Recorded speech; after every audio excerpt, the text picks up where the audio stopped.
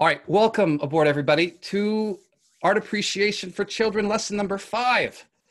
Oh, wow.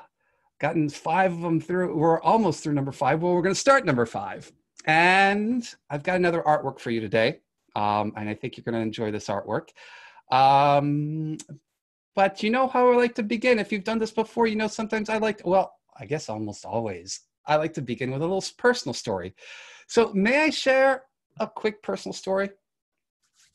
Okay. So this involves, oh, Odin, I'm so sorry you can't hear me. Maybe your mom or your dad can help you. So this little personal story involves me when I'm a kid. I could tell you, though, that it might involve me as an adult, too, but we'll focus on me as a kid. And I'd say I'm about 7 years old. And my mom and my dad asked me to do certain things like chores around the house or personal cleanliness. Like one thing they asked me to do pretty frequently is to clean my room.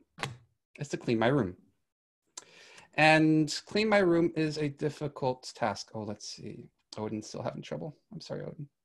And it's not a task that I really enjoy much. And let's see, Odin, I'm sorry you're having trouble. I'm going to go ahead and mute you, Odin. I'm sorry. See if you can ask your parents. I'm going to write you one more note, Odin, to see if you can ask your parents real quick. Then I've got to go on.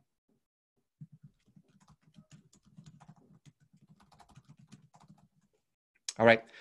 So you guys probably have to help with cleaning the room or some kind of tasks. Now, what would often happen is I would be left in my room to, clean my room to get things in ship shape, but then suddenly I'd get pretty bored doing it. And there would be something that would attract my attention. And let's see. Oh, Odin, you're unmuted, so I'm going to mute you. Actually, yeah, for the moment, Odin, I'm sorry. It's become a little bit of distraction. Okay. All right, so, oh, please, Holton, just keep yourself muted. Thank you. Thank you. So there would be something that would attract my attention. And the thing that would attract my attention would not be clean my room. It would be something else. The thing that would attract my attention would be this. My pile of Legos. And sometimes when my mom or my dad might check in on me, instead of cleaning my room, I'd be doing something that I was much more interested in doing. Building something with my Legos. And maybe you have something like that. Maybe you don't particularly like Legos, but maybe there's occasionally something that you enjoy doing more than other things. So that's a little story. And then I see, yeah, if you're just coming on, Benjamin, go ahead and I'm going to turn your video off. We're going to keep our videos off while we come on. We're going to keep our videos off and keep ourselves muted. So here's the artwork. And you know what I like to do with the artwork right at the beginning? I'm going to show it to you very briefly. And what I'm going to ask you to do is to give it your own title. Give it your own title. Pretend you're the artist and you're seeing this artwork and you've just made it and you're going to give it a name. And I'm going to ask you to type this title in the chat. Here it is. That's it. I'm going to show you very briefly and put a title for that. Just the first words that come to mind. What did you see? The book read. Midnight read. Reading the book. Perfect. I'm not doing anything. The reader, girl sitting, little girl reading, the reader, girl reading, the girl, book girl. Lena and her story. The best book, her favorite book. Okay, these are great. The bookworm, the reading story. I want to read a book. Lost in a book. I like that one, Owen and Heather. Okay, AKA mom. Katarina, the reader, great. And girl, happy reading, I'm interested. And silent. All right, great. Now let's take a closer look at what's going on in this artwork. So tell me just in the chat some details that you see. What are you noticing here? What do you see here? There's reading. The lonely girl. Maybe she was knitting. She's annoyed, maybe. There's another on the table. Some plants. She's not looking at the book right now. So Holton, go ahead and put any answers in the chat. We're going to make sure to use those. We've just got so many students in class. We're up to 34 participants. That's just going to make it a lot easier for us to just use the chat. She's sitting by the window. No glass in the window. Oh, nice breeze then. The bird behind her. She looks mischievous. Some plants. There's light on the book. Oh, yeah. And she's sitting by the window, maybe mischievous. Yeah, the plants are detailed. And maybe she was interrupted while she was reading. Oh, maybe she looks a little guilty. And she's staring at someone. That's interesting, Katerina. She's staring at someone. Oh, don't worry about the spelling, Ethan. Let's see. Caden, you thinking she's, oh, maybe there's some knitting going on? She looks like she has a secret. Maybe she's sneaking a book. Okay, these are great. Oh, the book is very used. The old book. She's glaring up. Wonderful. Now, here's a question I have for you. Does it look like she's interested in this book? I mean, it looks like so she's not looking at it right now, but does it look like she's interested in it? Now, if you're at home right now and you're sitting down and you have a big book with you, one thing I might suggest is taking that big book. Look, I've got a big book with me right here, and then holding it like she does. And if I hold it like she does, I feel like I'm almost hugging this book. I'm wondering if she is kind of interested the way she's sitting. So here's something that we can try to figure out. Oh, can you think of, let's see, 3 clues that show that she's kind of interested? Ethan, you think she might be saying something like, don't take my book? She's cross-legged. 3 clues. Now, oh, she's got a little bit of a smile. Maybe she's happy. Maybe Mira because she's not doing her knitting. And Quinn, that's interesting. You're noticing she's halfway through this book already. Wow, it's a huge book. It's not, you know, most books I have are pretty tiny. They're this big, but she went for this big book. So she's smiling. She's halfway through. Those are 2 clues. Oh, what do I have to see? She's hugging it. She's not happy at the intruder. And you know what? Maybe also another clue. She's got herself a perfect reading spot, doesn't she? Look at the light that shines directly on the book. And then she could prop her elbow up on that table so that she can hold the book. So she's got this sitting spot, this reading spot, that's a little nook where she's really comfortable. And maybe another clue that she likes it is that she is being interrupted, right? So here's another question. Does she remind you of anyone else who loves to read?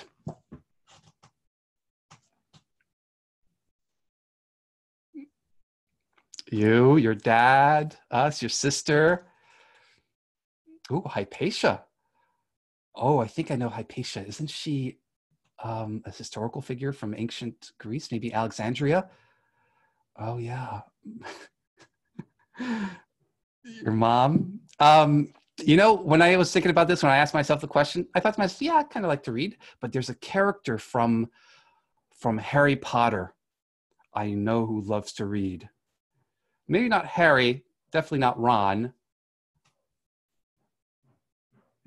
But those of you who know Harry Potter, I was thinking of Hermione Granger. Right. Yeah, Dumbledore does too. And Hermione would be somebody who would might also like to read those huge, old, worn-down books. And Kayla, you like to read, but you're still learning how. Great. And they do look pretty similar, don't they, Violet? And Bailey, you've got an idea of what might be happening. Her mom wanted to take a picture when she was reading, but she has to sit there for hours because they have to paint her. Great. Now, look at this. Maybe some of you have already noticed this, but was she doing something else maybe before she was reading? Tristan says knitting.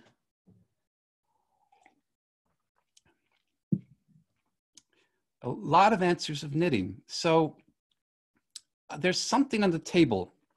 It looks kind of odd. I think maybe it looks like a big egg or a gray lemon, but let's get a closer look. Oh, yeah, a ball of yarn, some thread coming from that ball.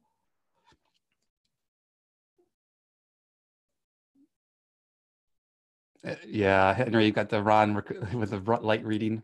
It looks like she was reading. And yeah, maybe she was knitting something there. So here's a comparison image.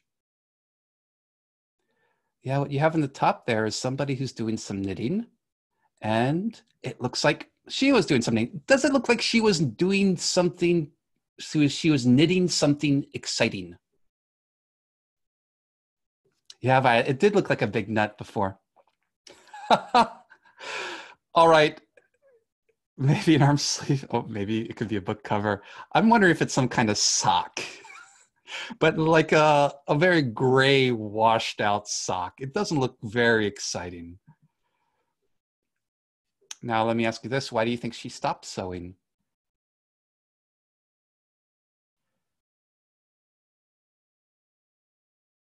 Because she was bored with knitting that thing and she wanted to read. And no wonder she wanted to read instead. The book's more interesting because she didn't want to do it. Maybe she isn't getting interested in getting pricked. Yeah. She'd rather use her fingers for turning pages. All right. That sounds like a plausible idea. May I show you a different artwork? Well, kind of different. There's going to be some similarity. Here's a different image. Oh, it's kind of similar. It's a girl, and it looks like she was doing some knitting here. Is she sleeping? I mean, her eyes are kind of closed. And it looks like, do her fingers look like they're moving? I don't know. Let's get a close look at her face and see if we can tell if she is asleep. She's sleep knitting. Oh, look at that. Do you see her mouth a little bit parted? Like she might be breathing through her mouth. I don't snore when I'm asleep. I'm doing that for effect. That's not really me. Okay, so Mira and Sylvia, you're thinking knitting is really fun. No. I want to say a lot of people find knitting fun. And sometimes I've enjoyed doing some knitting, but it looks like she didn't enjoy doing it. In fact, neither of them seem interested in doing any kind of knitting. So both of them got bored with knitting, but they reacted very differently. How did the girl in the cap and the blue dress react when she got bored? She fell asleep. And how did the girl without the cap on react when she got bored with her knitting?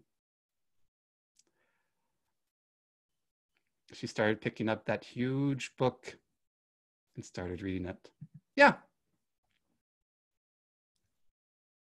One of them fell asleep. The other one actually did something. Now, we're back here. So it looks like we've got a little bit of a story going on. Maybe, we don't know, maybe she wanted to do some knitting and got bored with it. Maybe her mom asked her to do some knitting and, well, that's as far as she got. But at the very least, it looks like she stopped. She brought the book. She said, oh, this is such a beautiful day. There's a breeze outside. There's sunlight. And, oh, it's such a perfect spot, not for knitting, but for reading this book. And I'm already halfway through and I want to finish it. And so she has decided to sit there, ignore her need, and read her book. And then suddenly somebody walks in and sees her. Yeah, there's a bird. It must be pleasant sound there, Cassie, right? The bird tweeting. Great. So let me ask you this question. When have you wanted to do something different than you were doing at the moment? When were you involved with one task and were thinking, you know what? I'd rather be doing this other thing because I'm more interested in that other thing. A lot of times, math, doing online school, reading, and then you'd rather be doing something else. See if you can think of something particular. And Quinn, cleaning the house, and you'd rather be drawing.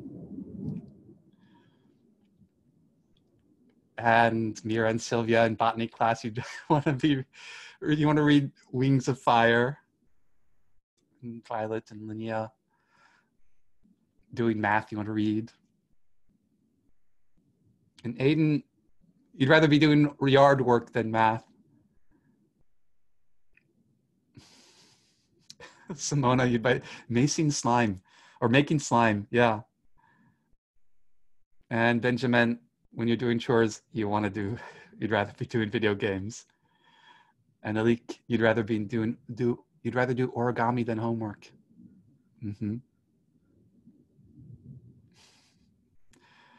All right. Okay, these are great, excellent. And Kayla, when you're playing with toys and wanted to play with your brothers. Now there's my example.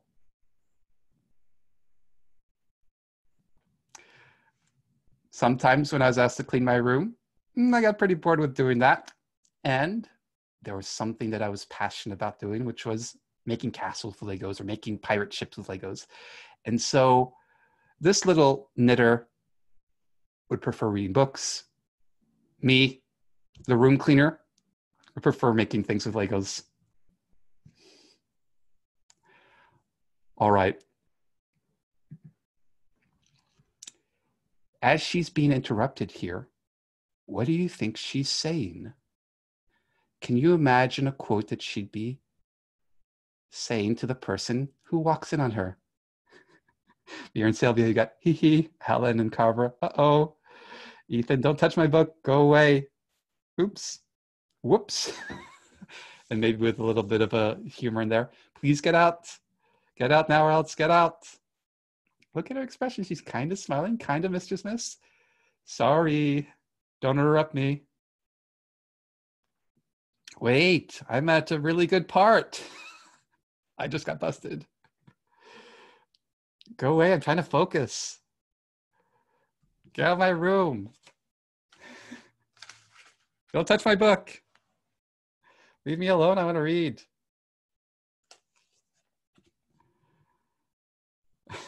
Bailey, you're still thinking about her being painted.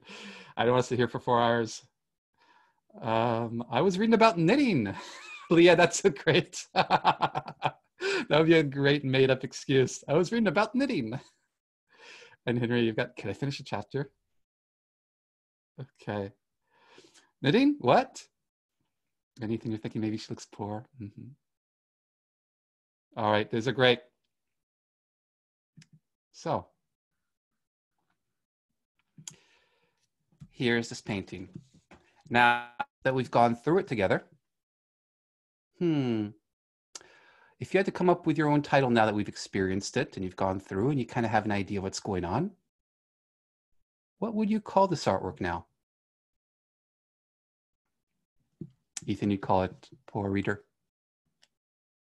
Oops, The Mischievous Act. Get out. I'm trying to focus. Distractions. Well, that's interesting, Bailey. Stop. So what do you call this artwork now? If you're the artist, here I present my painting and I call it Mischievous Girl, Distracting Books, Busted.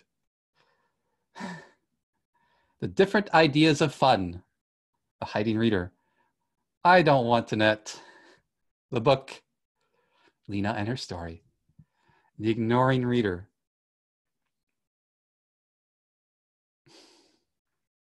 My Time, Katerina, My Time, Books Over Knitting,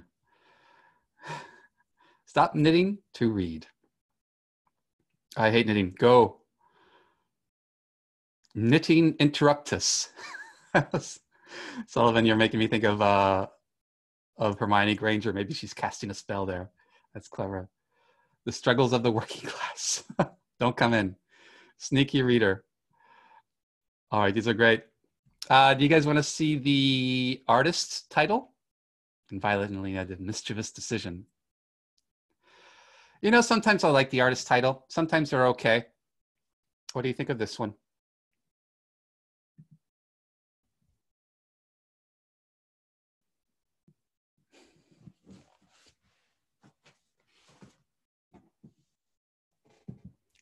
It's just okay. Girl reading.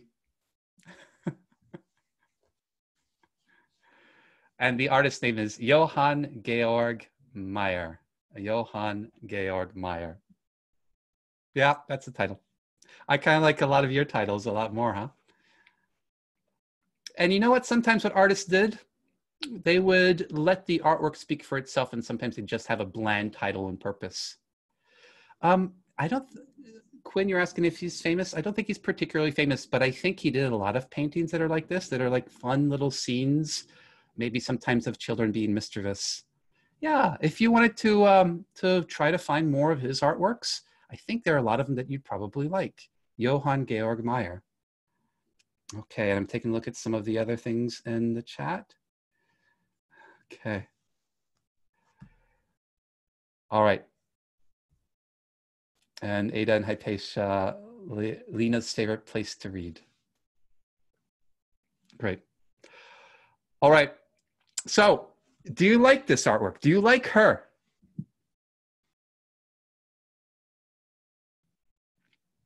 Yeah, Ethan, you're finding some more clues that maybe she's kind of poor. Maybe this is not one of the cleanest rooms in the house. So a lot of you like her and like this. And Serenity, you're calling it girl reading. Mm-hmm.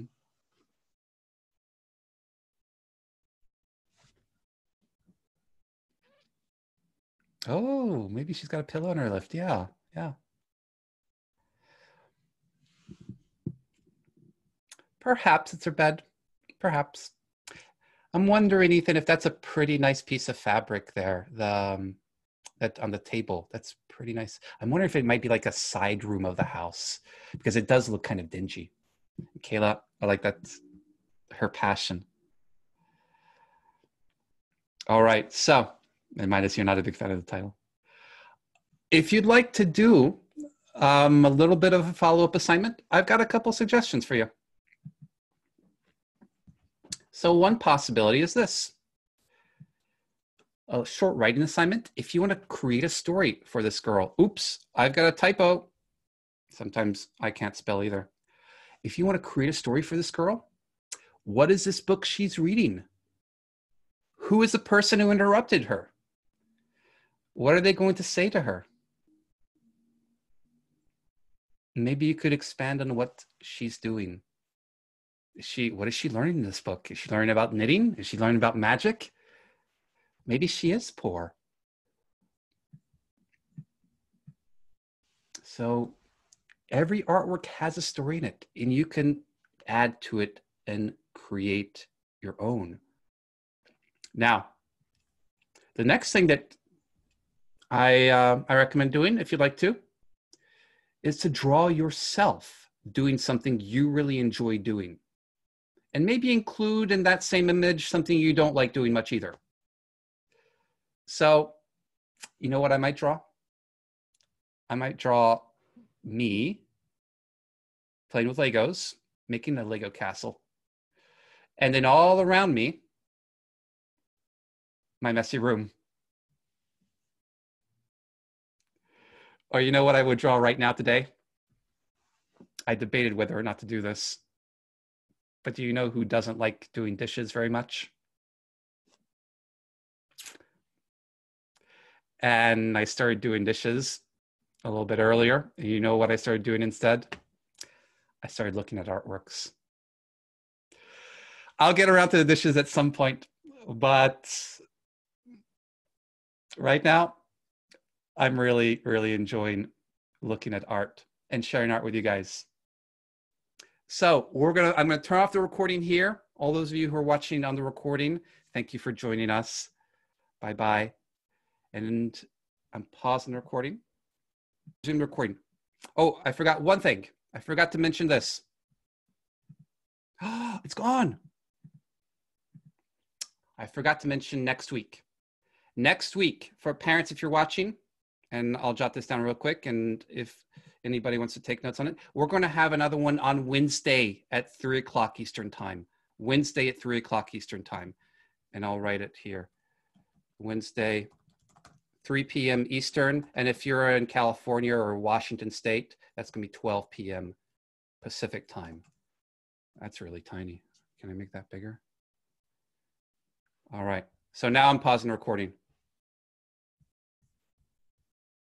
And, oh, I lost my cursor. Come back here, cursor. And I'm pausing recording.